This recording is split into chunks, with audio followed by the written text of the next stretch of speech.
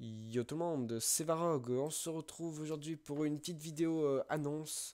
Je suis très excité, très content pour, je ne suppose, ne pas être le seul pour les fans de GTA. Alors, parce que Rockstar, après des moult et moult week-end, event week-end, là, avec double RP et tout ça, que tout le monde en avait marre, enfin, ils annoncent quelque chose pour le 7 juin. Là, le DLC In Further Adventures in Finance and Felony, ou en français Finance et Crime, mais il y en a il y a des Français qui ont traduit par Haute Finance et Basse Besogne. Donc on va l'appeler pendant la vidéo Finance and Felony pour faire plus court, hein, pour faire plus simple, hein.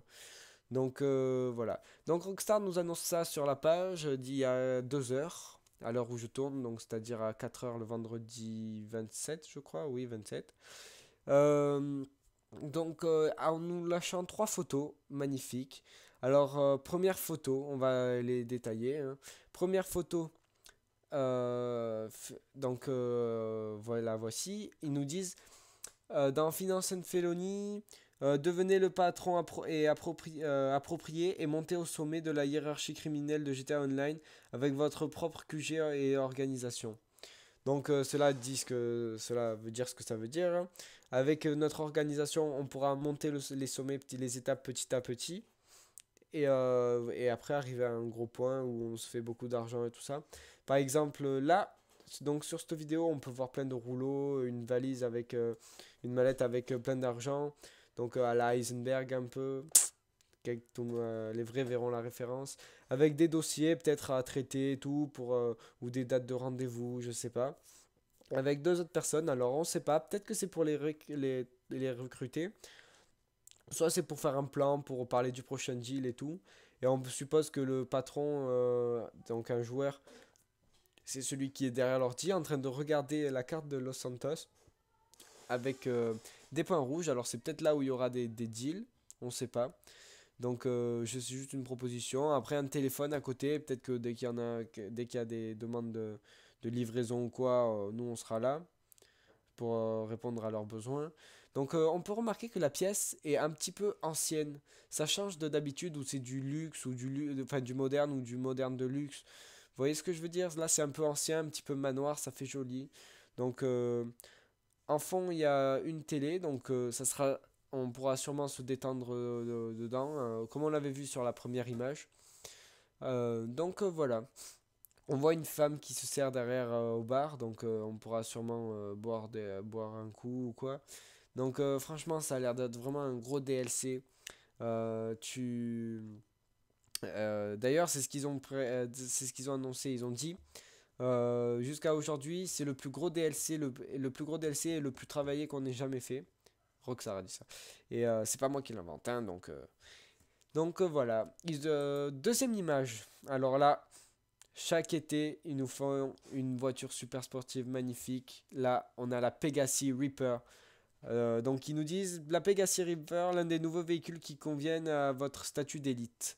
Alors, on sait que Rockstar fait plein de clins d'œil dans leur marque et tout.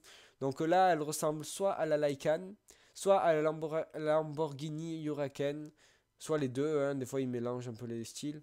Donc, elle est magnifique. On peut observer que la poignée de la portière est un peu spéciale. Donc peut-être que ce sera une voiture où les portes s'ouvrent d'une manière extravagante, un peu comme la Lycan, avec les portes qui s'ouvrent à l'envers ou quoi. Euh, Franchement, dans tous les cas, rien que le devant elle est magnifique. On peut observer un spoiler, donc il y aura pas mal de customisation quand même. Donc voilà, j'espère ne pas être déçu, mais je dis ça, mais je sais très bien que je serai pas déçu. Rien que pour la voiture, je serais pas déçu déjà. Et donc voilà, bon après les roues, bon moi sur la photo, j'aurais peut-être pas mis celle-là, parce que je déteste celle-là, ni mettre les logos atomiques là sur les pneus, mais enfin bref, on n'est pas là pour parler de ça. Et donc voilà, elle est sur la route après Là sur la photo, on la voit sur la route après la base militaire, mais c'est pas important. Donc elle est franchement magnifique. Troisième image, on peut voir dans la Cambrousse, je sais pas si ça se dit dans le nord de la France, à la Cambrousse, parce que moi je suis dans le sud. Alors, non, bah on va dire dans les hautes herbes, on peut voir deux, trois personnes cachées, sûrement pour assaut. Et on peut voir le FBI qui sont en train de faire un constat et tout. Peut-être pour... parce que c'est un avion qui s'est crashé, hein, on peut le voir, alors il n'a pas pu atterrir ici. Ils nous disent sur cette photo récupérer les cargos spéciaux et acheter des missions organisées par le chef de la direction.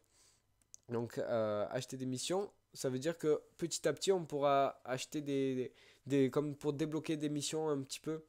Ça a l'air intéressant. Dommage que c'est pas en session libre. Bon, après je dis ça, mais ça se trouve il y aura un procédé où c'est en session libre ou quoi. Il n'y a pas besoin de inviter une personne, attendre qu'il rejoigne et tout ça. Mais dans tous les cas, je pense pas être déçu. Ça a l'air vraiment vraiment épique. Faudra sûrement là dans cette mission par exemple tuer les policiers, récupérer les cargos. Voilà. On a fait le tour. Désolé pour le bruit. Je sais pas si on entend derrière. On a fait le tour de cette vidéo, on a parlé de tout, à peu près de tout. Ils ont dit qu'ils balanceraient un trailer la semaine prochaine. Ne vous inquiétez pas, je serai là pour pour vous le décortiquer avec vous. Euh, J'espère que cette vidéo vous aura plu. Si c'est le cas, n'hésitez pas à laisser un like, un commentaire ou bien même vous abonner ou la partager, hein. Je dis ça, je dis rien. J'espère que cette vidéo vous aura plu. Sur ce, c'était bon game. C'était... non. Mais qu'est-ce que je dis? Sur ce, c'était bon game. Mais non. Sur ce, c'était Varog. Et je vous souhaite bon game. C'est pas pareil. Allez, ciao tout le monde.